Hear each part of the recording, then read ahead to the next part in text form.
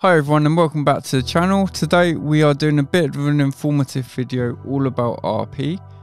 Now this is a video which is going to help you if you've been newly diagnosed, if you're a long-term RPer like me, whether you live with someone that's got RP or you're just a bit curious to find out more information.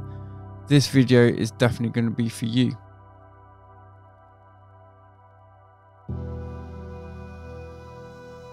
I'm going to be talking about 7 key things that you need to know about RP to get a solid understanding of the eye disease. Number 1, RP is a genetic eye disorder.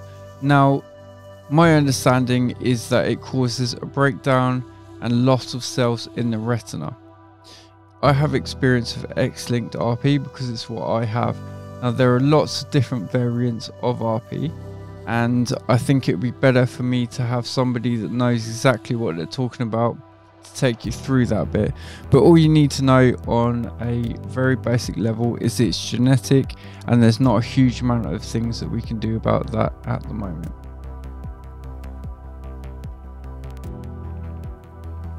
Number 2, symptoms vary widely. Now they vary from person to person. They also vary in terms of the severity and the speed that they develop. Now, some of the common symptoms of RP include peripheral vision loss, tunnel vision, they can have night blindness, they can also have sensitivity to light, so all kinds of different things. Everybody feels it differently, and this is why it's good to chat to lots of people that have RP to find out if they're experiencing things in the same way that you are.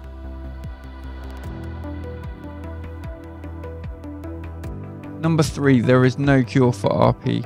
To date, there is lots of research going on, lots of developments, but still no cure.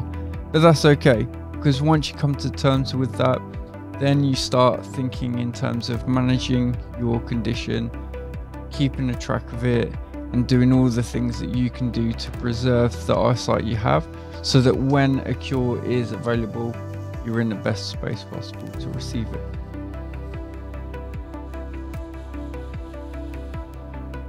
Number 4 is tracking the progression of your RP. Now this is something that I definitely didn't do myself, and I wish that I had, because tracking the progression of your eye disease, as difficult as it might be, is really important.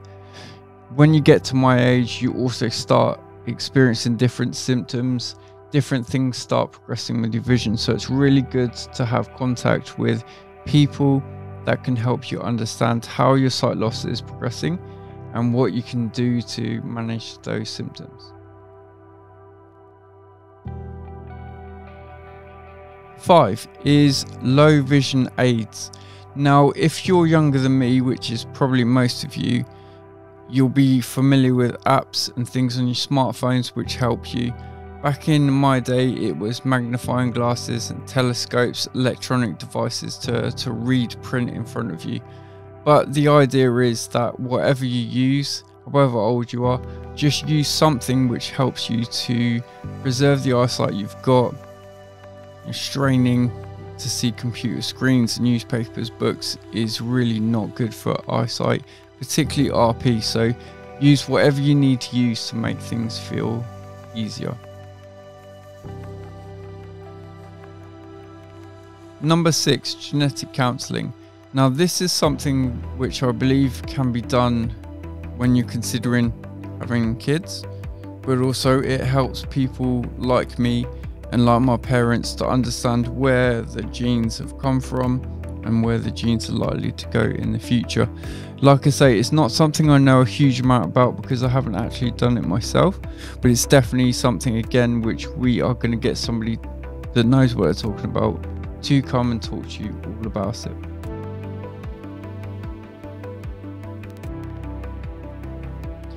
Number 7, research and clinical trials. As we said, there is no cure, but we are very close to one, I'm sure.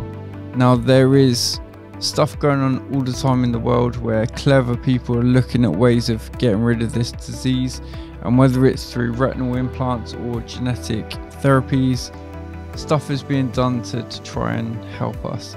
Now, you can also get involved in these trials yourselves. You can actually participate in helping to find a cure. It's not really something that I'm that interested in. I just feel like I have too much to lose at the moment. That being said, if an opportunity came up for me to be involved in some sort of trial, a lot of my friends have done it, and it's a really important thing to do. Whether you get involved in trials or whether you just like to keep up to date, it's always a good thing to know what the latest research and trials are up to in the field.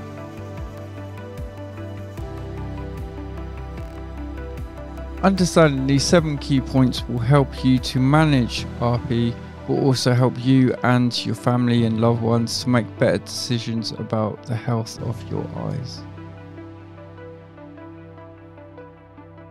I hope today's video has been useful. If you know anybody with RP, anybody that has a family member with RP, please share this so that they too can get some extra help and understanding.